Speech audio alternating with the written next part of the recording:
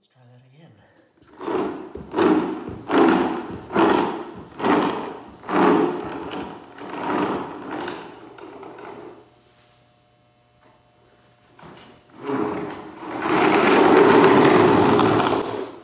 Hey ho. You may be wondering why I'm on the floor, and to that I say I'm doing my best. It's my new bed. Just creating it. It's got wheels for extra movability, so for the people who aren't morning people, you don't even have to get up. You can just roll till you get your coffee. It's a pretty cool invention, getting it patented. Just kidding. It's not a bed. It's a dolly. A dolly for what, you ask? Into a cart for this plasma cutter. So we're gonna be having it up in the air a little bit so you don't have to bend over to do the controls and everything like that. Then under that, with all the space underneath here, we can have all the your welding gloves, masks, whatever, straight edges. I might build a little cubby, pull-out cubby drawer thing, organizer for all the tips and the heads for the torch. And then on the sides, we'll have little hangers for the torch handle, a hose, and the ground cable. Have a little hanger for the plug on the back side. Yeah, I don't have any plans for it, but we're gonna be using this stuff. 5/8 particle board, comes in 3 different sizes, I think. Stuff's pretty durable, as long as you don't get it wet.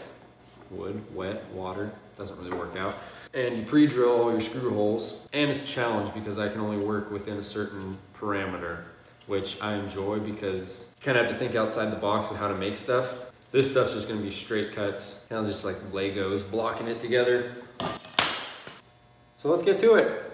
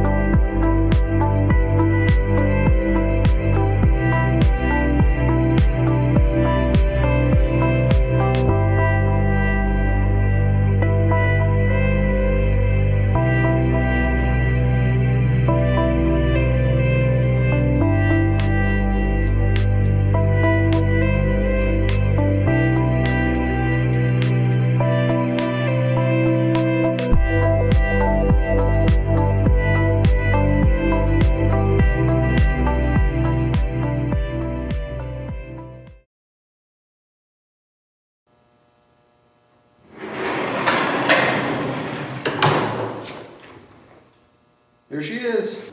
All of its glory. Now, it's nothing special. There's no design to it, so it was just what it is.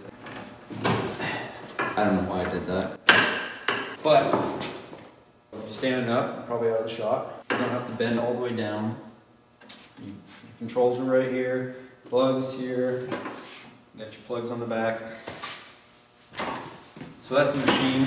I kept it a little sloppy on the top just because I didn't want the wood being directly on there.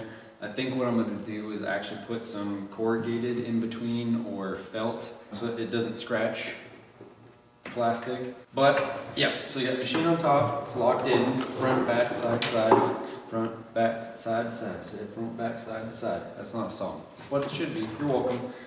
So in the front here, you got a little cubby for a pencil. You got room for a grinder, tips, mask, gloves, manual, whatever else you want to put in there. Get back in there, pencil. This side you have hose holder, torch handle. There's a little notch for the handle to sit in.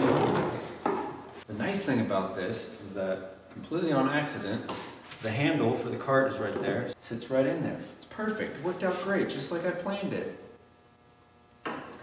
On the back side, your power cable holder, little routed out, cut out section there, that you saw previously. Then, on the opposite side, you have your ground cable holder, same thing as the other side. And here's what happens when you make stuff. Actually, just when you make stuff in general. You can miss things when you're designing something or fabricating something. Just figure stuff out, or you find something, you're like, oh, that could be perfect. This is an exact, words are difficult, man. This is a perfect example of that. Or have a slot for straight edges, and I was thinking originally, we were gonna put it in here, but I don't know if you can see this, the bottom of it hits the cart there. So I was like, okay, that's not going to work.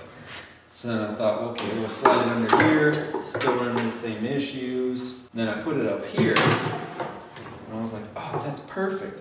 The issue was that these pieces I put on here stopped it from sliding all the way down. So, using my infinite homeschooled wisdom, I just cut out a little notch right here and allowed them to slide all the way back. Voila, done, perfect, beautiful. So yeah, that's the cart. It's nothing special. It just does the job. Holds it up perfectly. Good height. That way you can use the handle of the cart to push it around.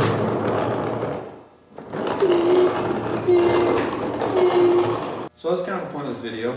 Well, the main reason why I wanted to make this cart was for the plasma cutter to help hold off the ground, like I said, all that stuff.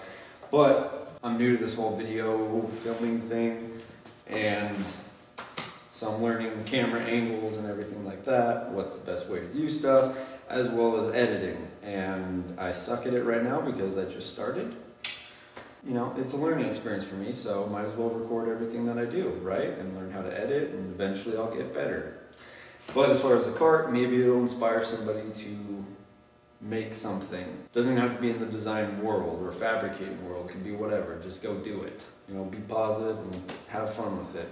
There will be other design-oriented videos coming up soon. Yeah, hope you enjoyed the video. See you in the next one.